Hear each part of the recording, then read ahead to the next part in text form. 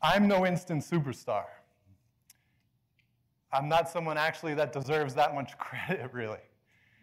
And the reason for that is because I stand on the shoulders of giants, like many of you here.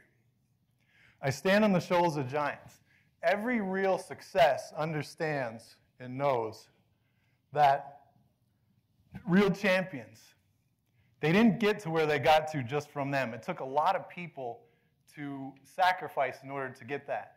And if you'd play along with me, I invite you to do this. Just close your eyes for a second if you want. You don't have to. Close your eyes, and I want you to picture all the people that took their time, love, and energy and invested that into you.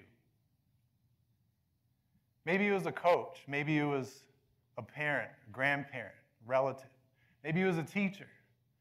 And for that one person that came to mind, what I want you guys to do today, I want you, if you've got that person pictured, I want you to, in your own special way, just thank them. Because as any real success knows, as any champion knows, success is never achieved alone.